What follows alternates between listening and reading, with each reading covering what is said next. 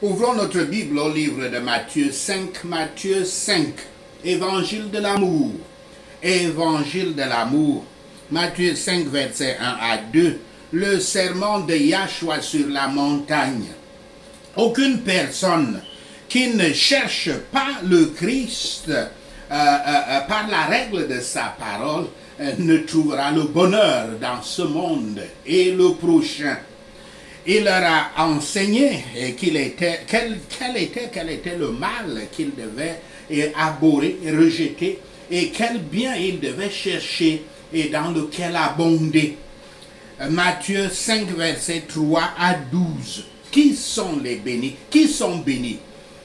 Verset 4. Seuls ceux qui pleurent comprennent vraiment le besoin du réconfort.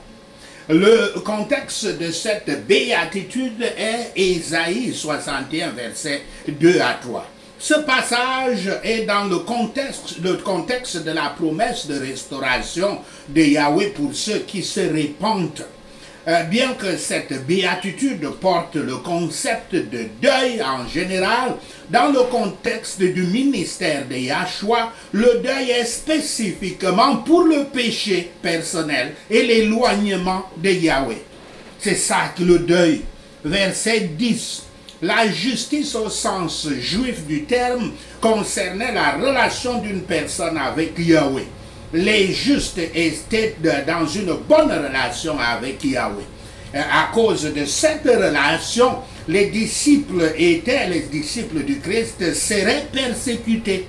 La persécution était synonyme de disciples dans les 3 premiers siècles de la foi des disciples du Christ. Notre Sauveur ici donne 8 caractères de personnes bénies qui représentent pour nous les principales grâces d'un disciple du Christ. Le disciple du Christ étant le véritable chrétien. Premièrement, les pauvres d'esprit sont heureux.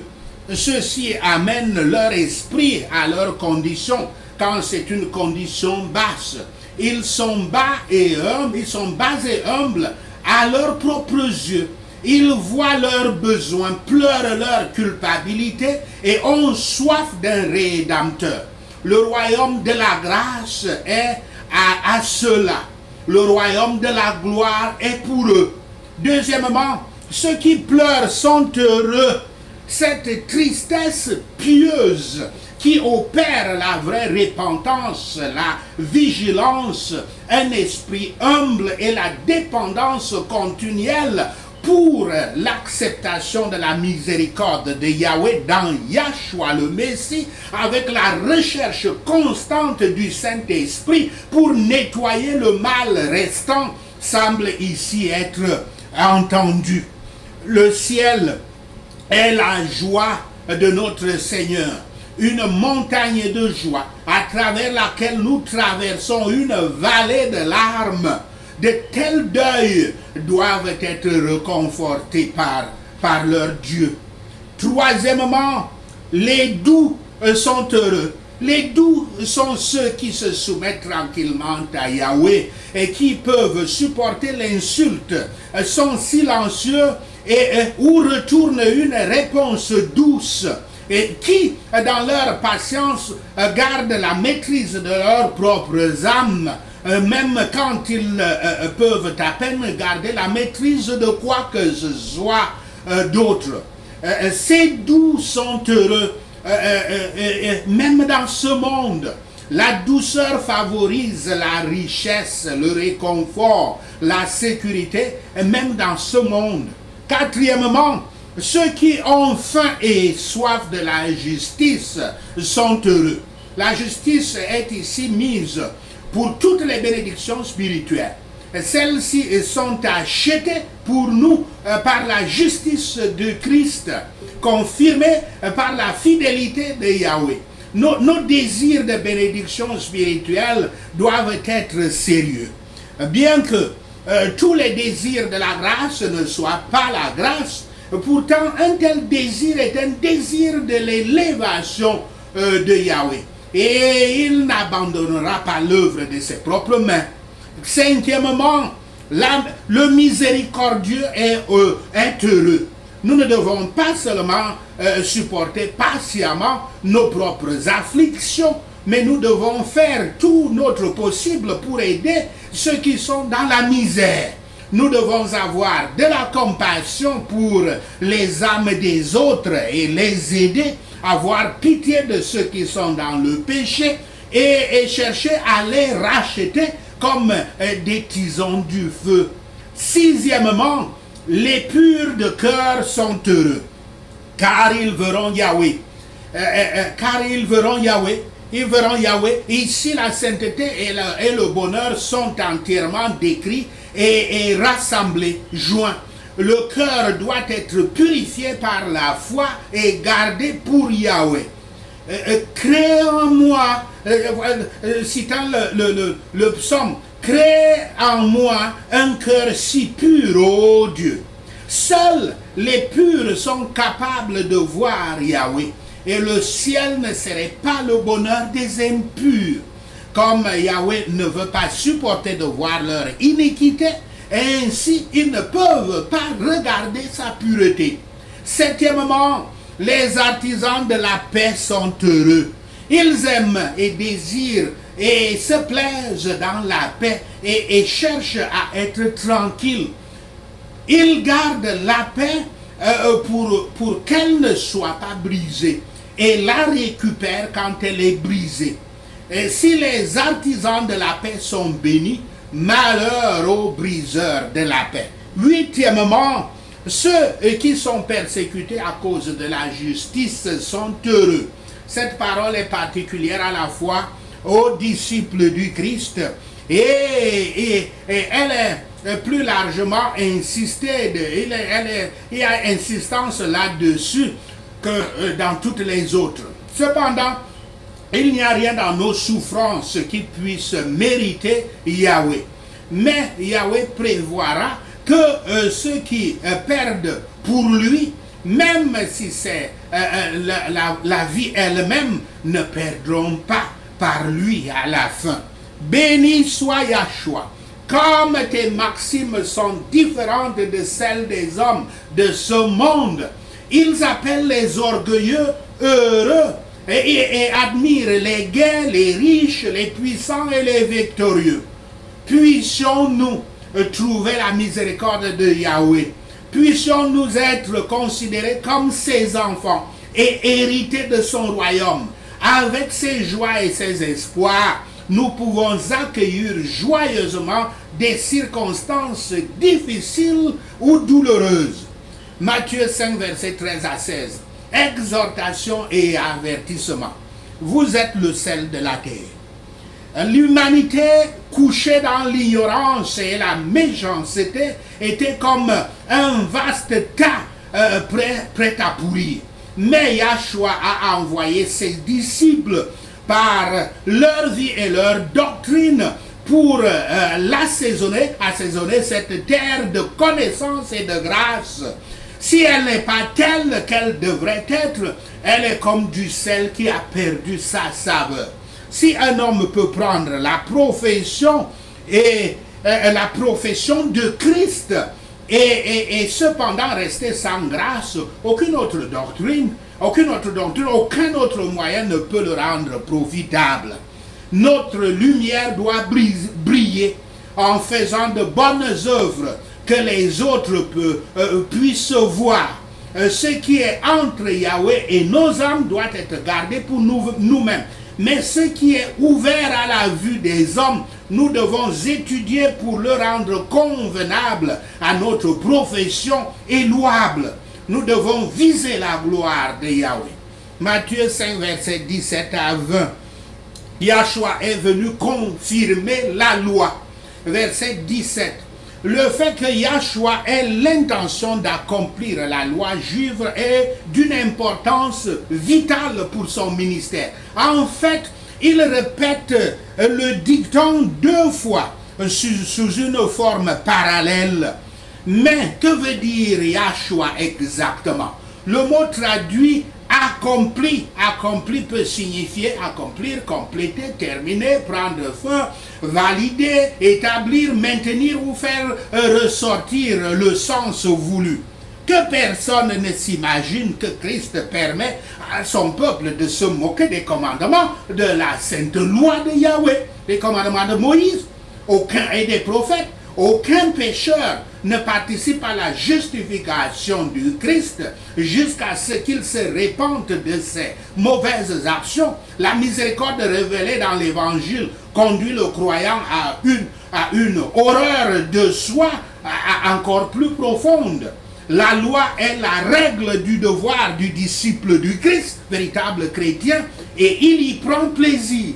Si un homme ou une femme prétendant être disciple du Christ, chrétien, s'auto-encourage dans toute désobéissance autorisée à la sainte loi de Yahweh ou enseigne aux autres à faire de même, quelle que soit sa position ou sa réputation parmi les hommes, il ou elle ne peut pas être un vrai disciple, un véritable chrétien. La justice du Christ imputée à nous par la foi seule est nécessaire à tous ceux qui entrent dans le royaume de la grâce ou de la gloire. Mais la nouvelle création du cœur à la sainteté produit un profond changement dans le tempérament et la conduite d'un homme. C'est une hérésie d'enseigner que l'Ancien Testament a été aboli. Beaucoup d'églises dites chrétiennes enseignent une telle hérésie. Voici l'avertissement sévère du Christ à ceux qui enseignent cela. Je cite, si votre justice, verset 45, verset 20, si votre justice ne surpasse pas celle des scribes et des pharisiens, vous n'entrerez point dans le royaume des cieux. Fin de citation. Et vous savez que les scribes et les pharisiens étaient très stricts sur la loi de Moïse. Matthieu 5, verset 21 à 26, le 6e commandement. Verset 21. L'expression, je cite, vous avez entendu qu'il a été dit, fin de citation, est répétée plusieurs fois dans les versets suivants. L'utilisation de cette phrase était un moyen typique par lequel les rabbins enseignants s'opposaient à cracher leur point de vue sur les saintes écritures ou même de commenter finalement les écritures. C'était leur habitude de se référer aux enseignements et aux conclusions des rabbins précédents avec cette expression, contrastant ainsi leur vue avec la tradition rabbinique plutôt que l'écriture. Yahshua établit son enseignement contre la tradition rabbinique en utilisant ce même dicton traditionnel, mais puis en tirant ses conclusions des Écritures, corrigeant ainsi la tradition rabbinique. L'enseignement de Yahshua, par conséquent, porte une autorité biblique beaucoup plus forte.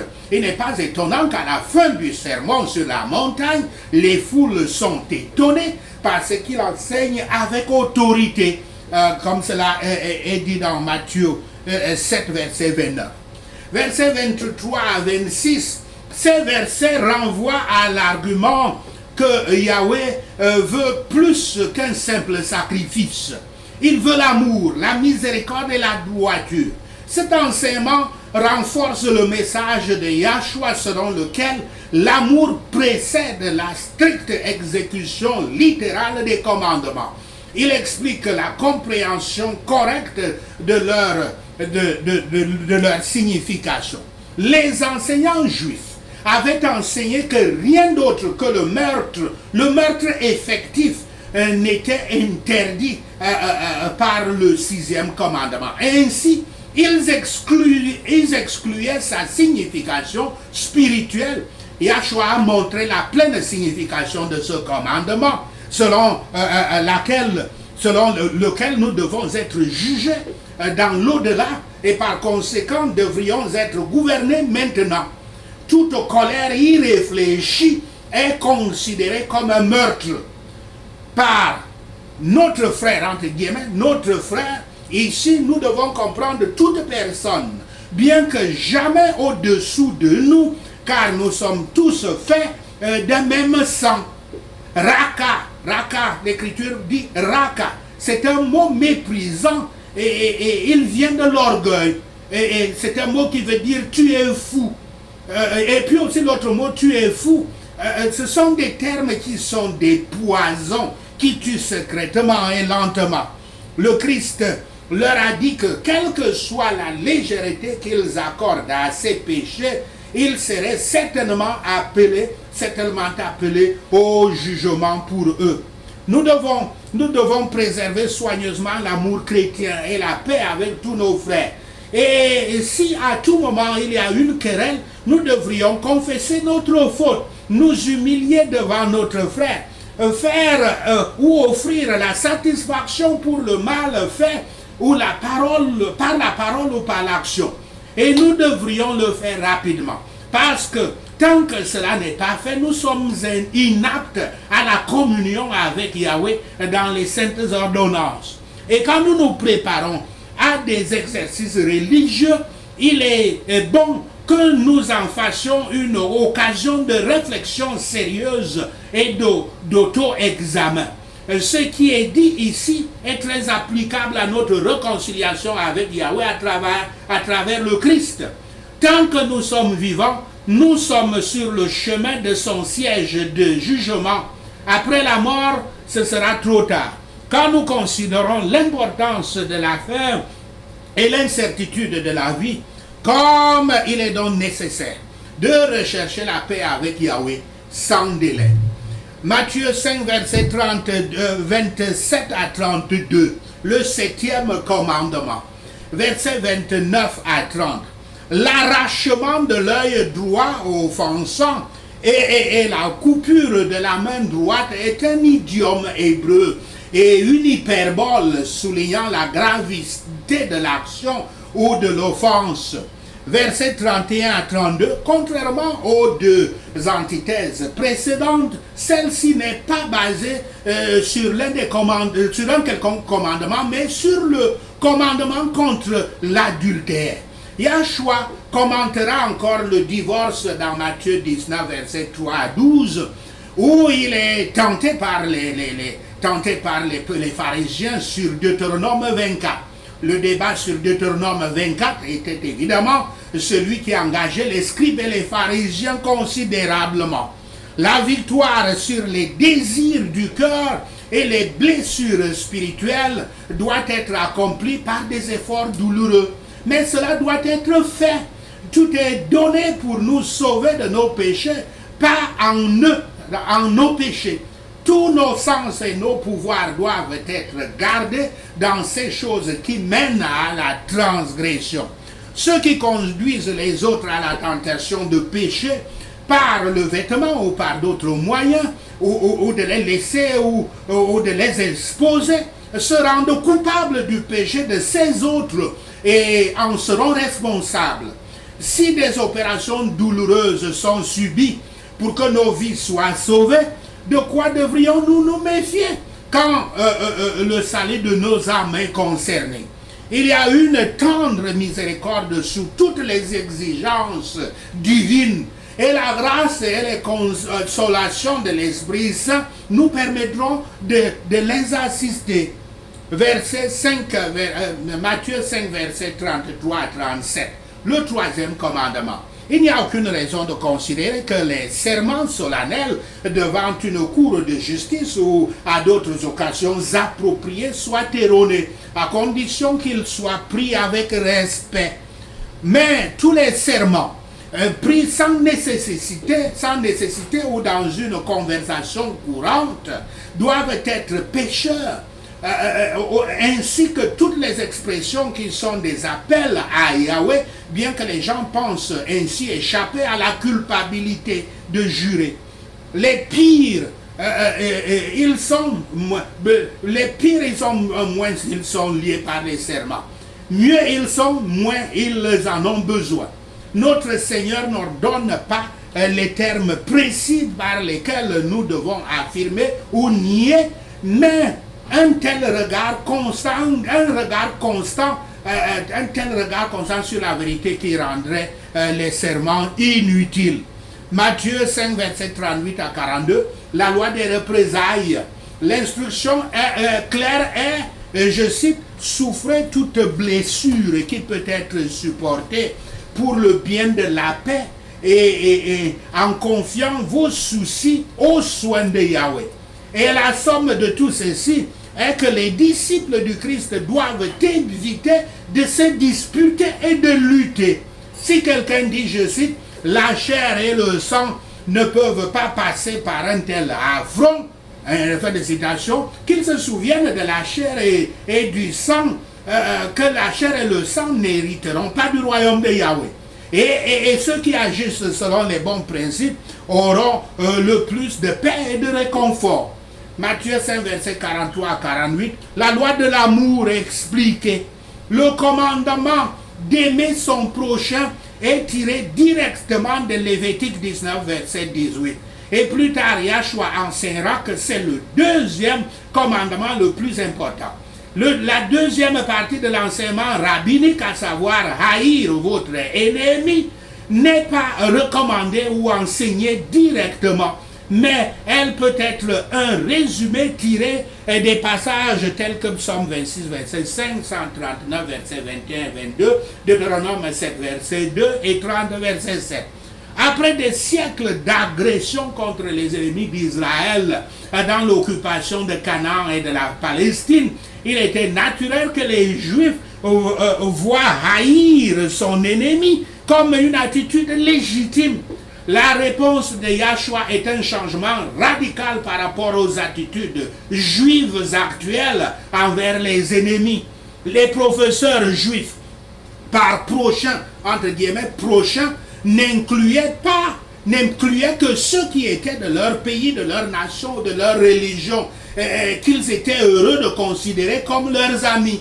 Le Seigneur Yahshua enseigne que nous devons faire toute la bonté réelle que nous pouvons à tous, spécialement à leurs âmes. Nous devons prier pour eux, tandis que beaucoup rendront le bien pour le bien, nous devons rendre le bien pour le mal. Et sera un principe plus noble que celui par lequel la plupart des gens agissent. D'autres saluent leurs frères et sœurs et embrassent ceux de leur propre parti, de leur manière, de leur opinion. Mais nous ne devons pas nous en tenir à notre respect.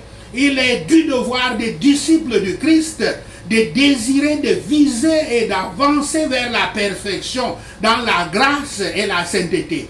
Et là, nous devons étudier pour nous conformer à l'exemple de notre Père Céleste. Au verset 44, Yahshua dit, aimez vos ennemis. La question est, comment devons-nous aimer? La réponse est que nous devrions aimer l'humanité comme Yahweh aime l'humanité, y compris nos ennemis. Pour montrer comment Yahweh aime, le Christ dit, je cite, il faut lever, il fait lever le soleil sur les méchants et sur les bons. Et il fait pleuvoir sur les justes et sur les injustes. Fin de citation. Parce que le but du disciple du Christ est de devenir aussi saint que Yahweh, comme cela est dit dans Lévitique 20, verset 26. Le Christ le réitère en disant, je cite, afin que vous soyez fils de votre Père qui est dans les cieux. Fin de citation. Vous devez aimer comme Yahweh aime. Et comment il aime? Il aime par la générosité, les faveurs, l'aide. Par conséquent, l'amour que Yahshua attend de ses disciples, des véritables chrétiens, est la générosité, le service et l'assistance compatissante. Et je dis bien la générosité compatissante, le service compatissant et l'assistance compatissante à l'humanité. On peut certainement s'attendre à plus de la part des disciples du Christ qu'aux autres. Et on en trouvera sûrement plus en eux que chez les autres. Prions donc Yahweh pour qu'il nous permette de prouver nous-mêmes que nous sommes ses enfants. Sachez ceci, et le Seigneur Yahweh vous bénira. Prenons ces points de prière, prions donc Matthieu 5. quand les foules affluent dans ta maison, Père Yahweh, je monterai sur la montagne et je m'assoirai pour t'attendre au nom de Yahshua le Messie. Père Yahweh, permets aux autres disciples de Christ de venir à moi, afin que je leur enseigne ta parole et tes instructions au nom de Yahshua le Messie. Heureux les pauvres en esprit, car le Seigneur, le royaume des cieux est leur. Bénis sont ceux qui pleurent, car ils sont consolés. Heureux les doux, car ils hériteront de la terre. Heureux ceux qui ont faim et soif de justice, car ils seront rassasiés. Bénis sont les miséricordieux, car il leur sera montré miséricorde. Heureux ceux qui ont le